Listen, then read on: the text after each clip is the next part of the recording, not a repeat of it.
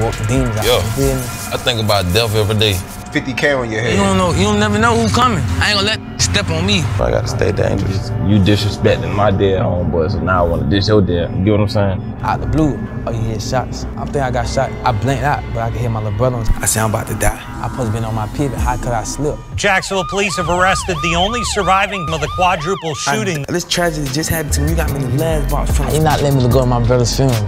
Know the consequences and the repercussions of the streets. I cry every night before I go to sleep. I might not make it see 5 years. There's a new wave of rappers that have been steady on the rise in Jacksonville, taking over and putting their city on the map.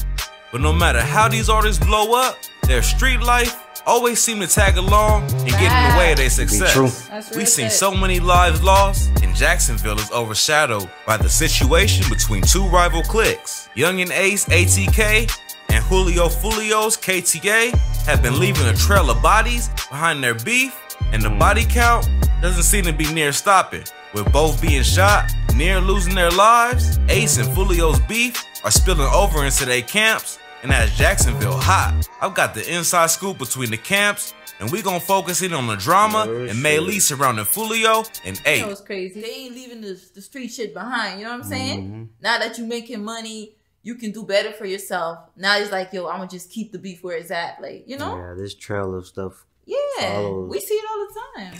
Let's dig into this rivalry that's terrifying the city of Jacksonville and just who's who in the beef. Youngins have been wilding in Jacksonville lately, creating a surge of gunplay that has rocketed the side rate in the city. It's in their mind, like, I don't know if the 2000s, baby, really. Like, it's in their mind, they just turned right now. Like, I don't know, bro. It's their mentality, that shit. Shoot first, I don't know, bro. I don't know. Chief Keef Wave, I don't know who did it, but he just turned up. That's probably what it is. But the two notable rappers that have been in a highly publicized beef resulting in multiple lives lost are Foolio and Ace. Now, Foolio's crew, KTA, stands for Kill 'Em All, and well, that's self-explanatory. Ace, on the other hand, is no more subtle in their savagery. His ATK has been rumored to be tied to his name, meaning Ace to Kill, with the signature writing Spade 2X. But word on the street is that its real meaning is aim to kill. These rappers aren't the ones that do the talking for clout.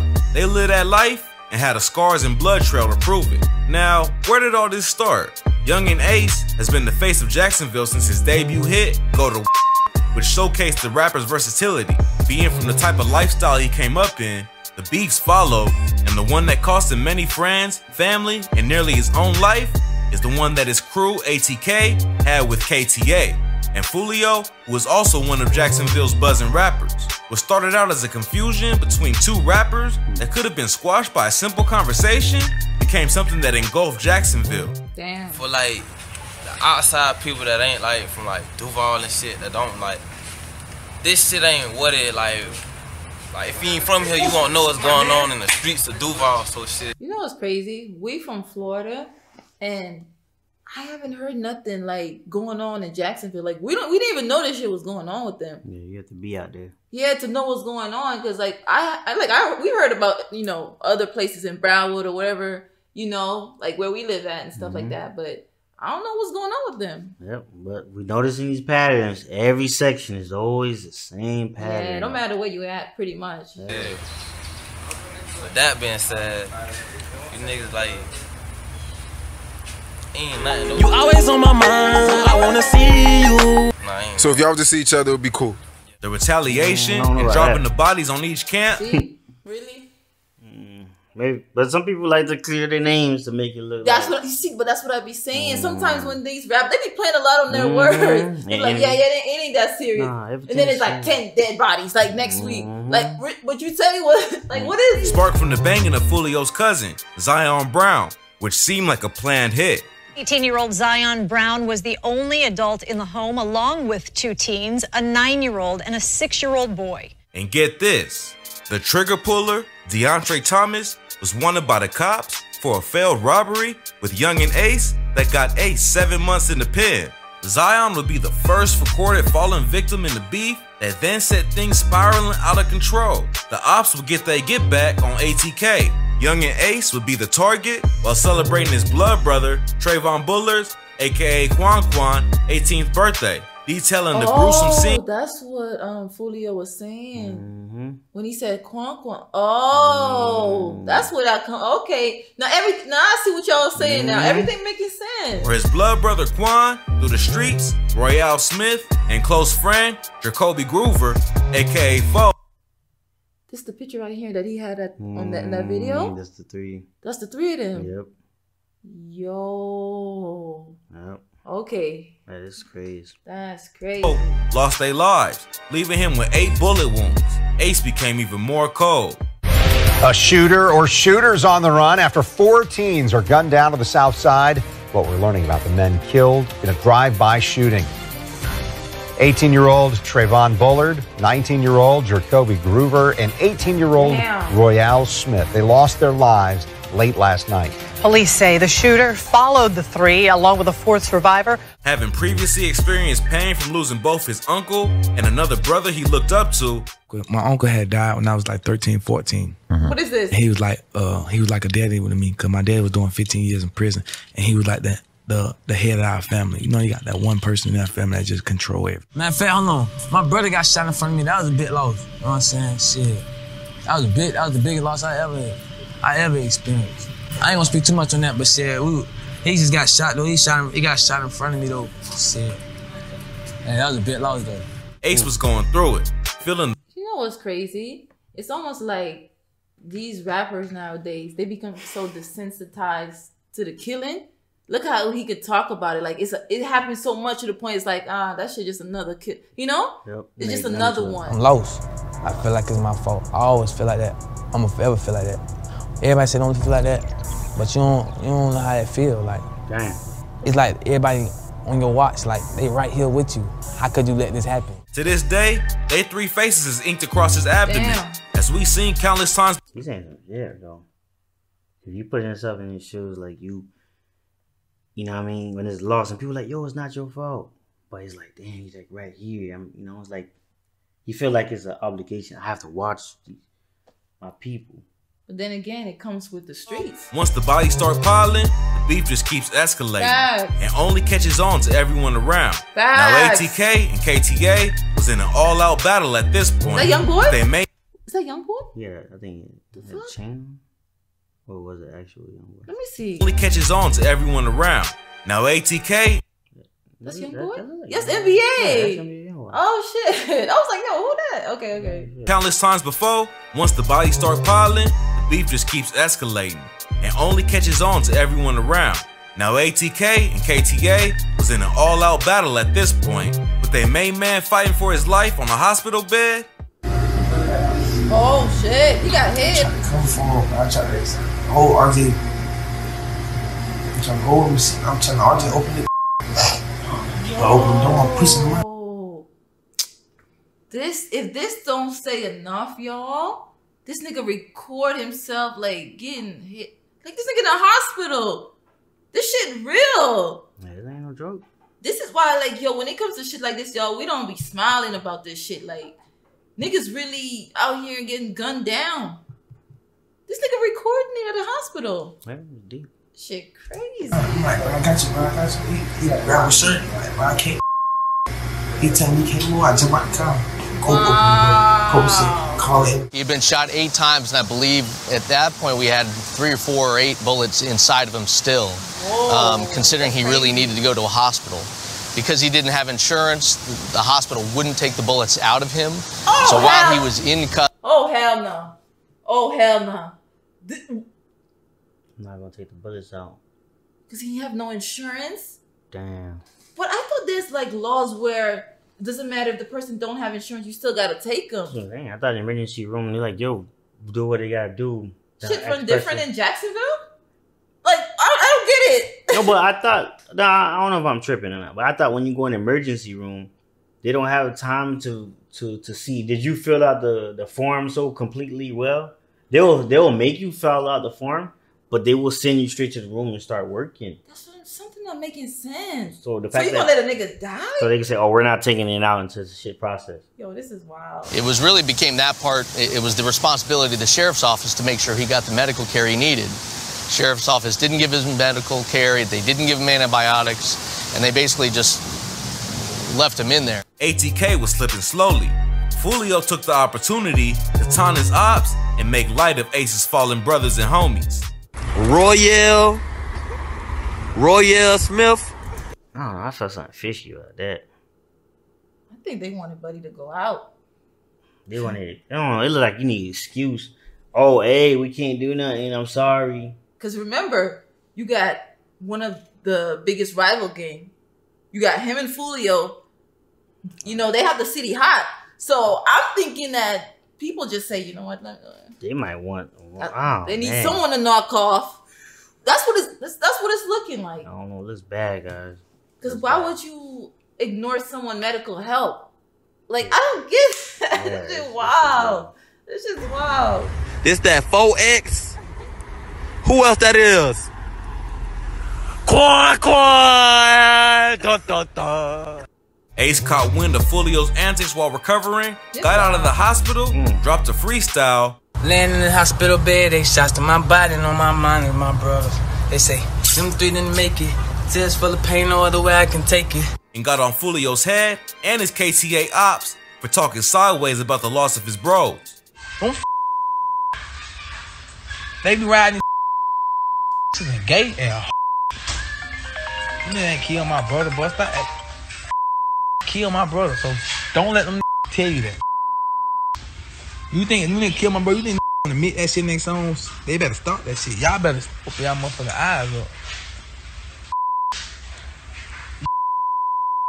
Rappers just like these man, these nigga ain't gonna play with me. Ain't no nigga, ain't no play with me, but real life, real ain't gonna play with me, but I'm about my shit. I'm about my business. And Foolio being the Jacksonville Grim Reaper, double. But you know what's just as crazy? It's like they both diss each other, you know.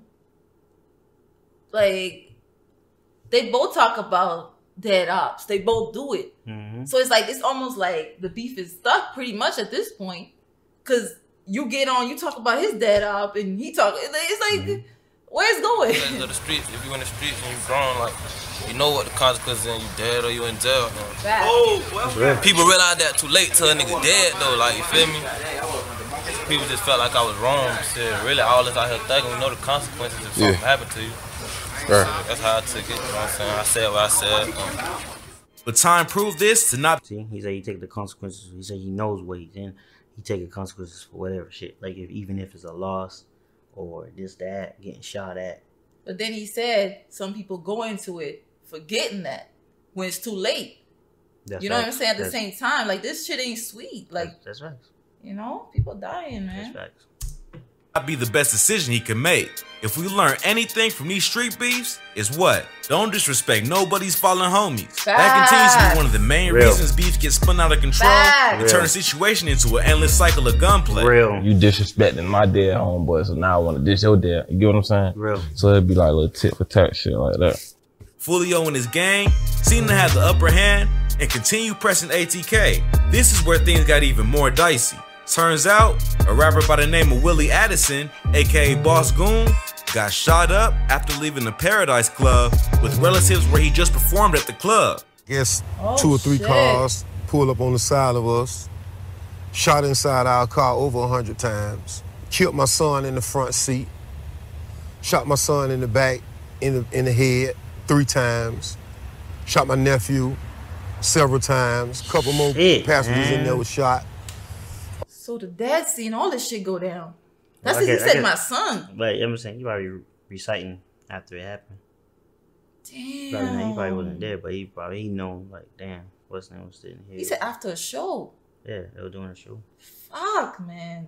It's like the beef. It's like this beef followed him everywhere. You think you're gonna do this show and come home? See, that's the thing is, you're not coming home. So one thing is, what's so dangerous about being a rapper and in the streets is because like you gotta make money, you gotta go to shows.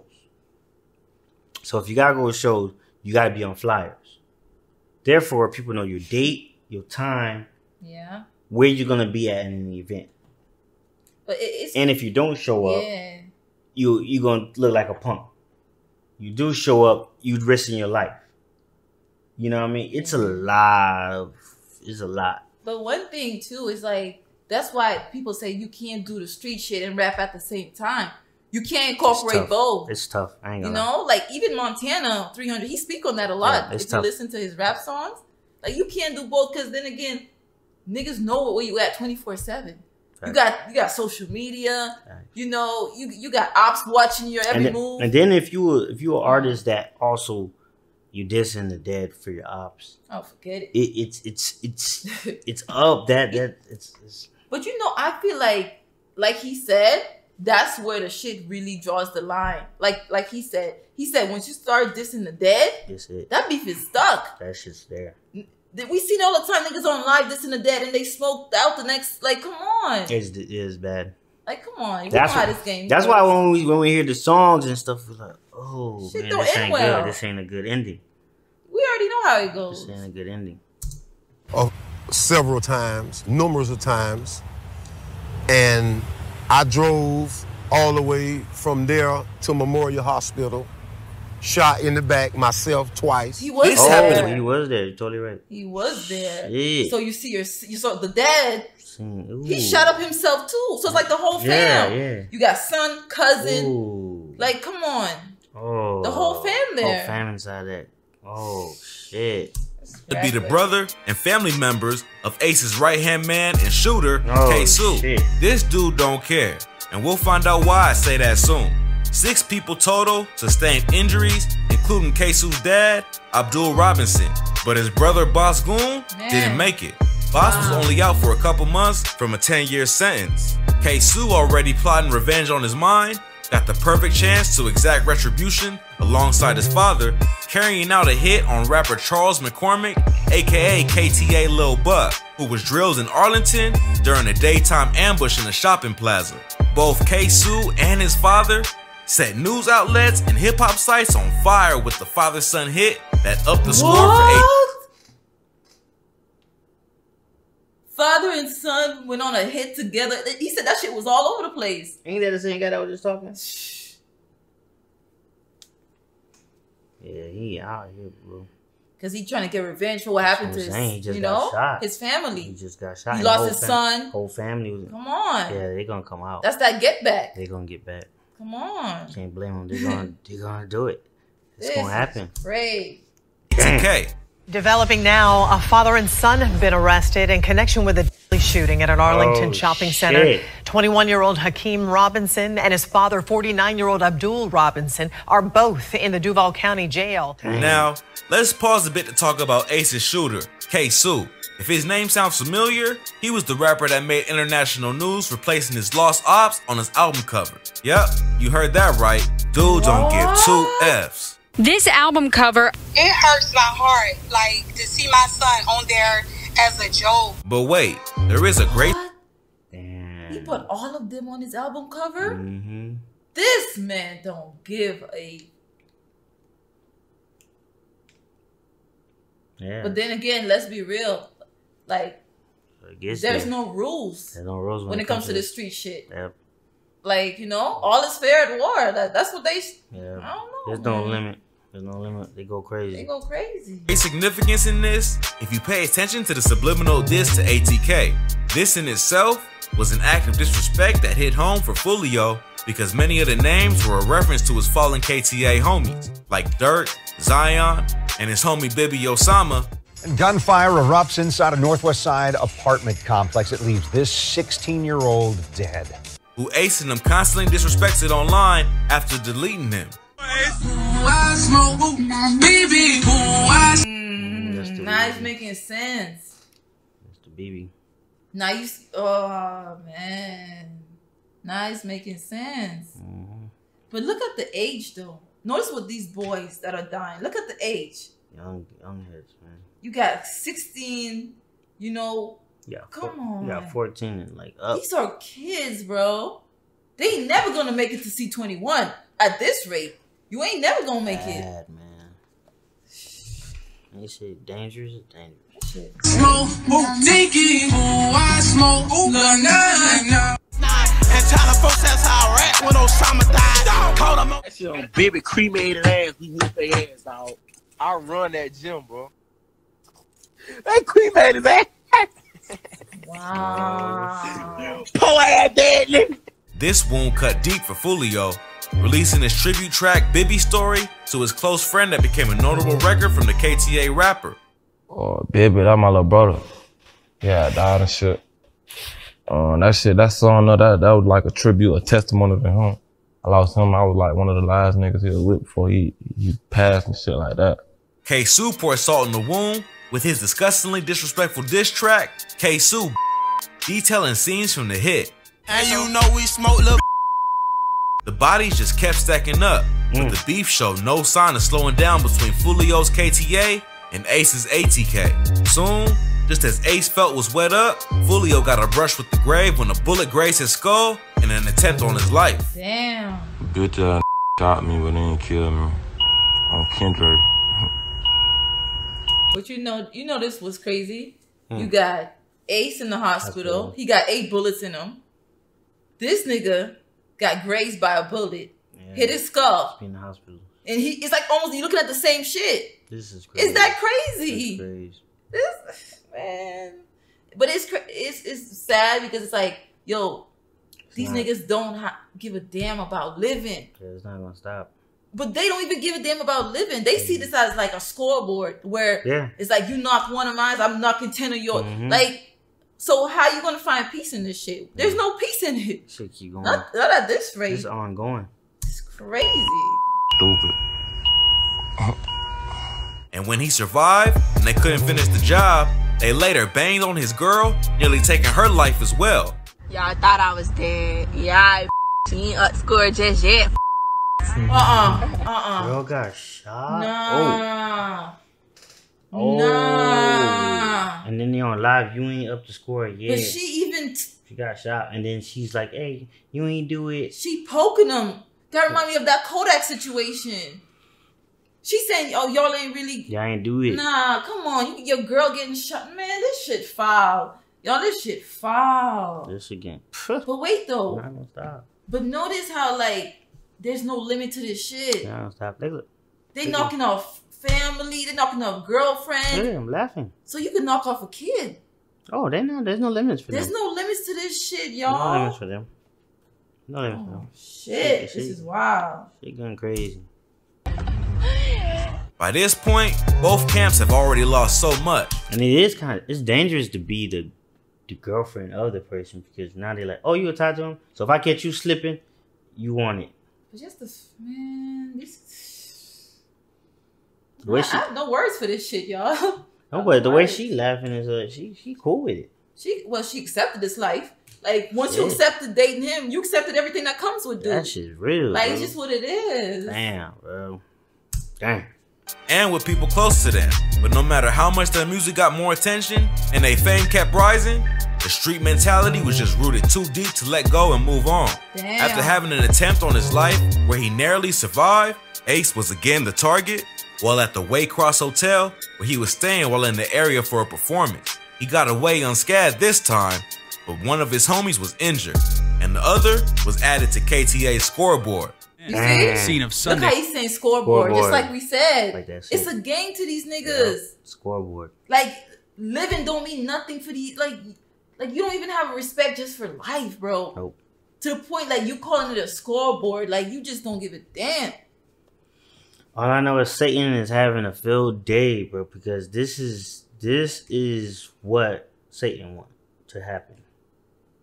Because everybody's going on evil mode. Like, this is bad. This is bad. But I find it crazy how it's in every hood. It's almost like copy paste. Folks are cursed out here in these streets. It's a real curse. Like, this shit going on in Chicago, the shit going on in New York, it's going on in Florida. It's a real curse. It's going on in the UK. This shit all over the place. A real curse. This shit, wow. Today's shooting, a group of men, including rapper Yungeen and Ace, were near the pool when they were shot at, according to police. Foolio couldn't wait for a chance to jump at the opportunity, continuing to mock Ace and his ATK hitman K-Su, lost homies.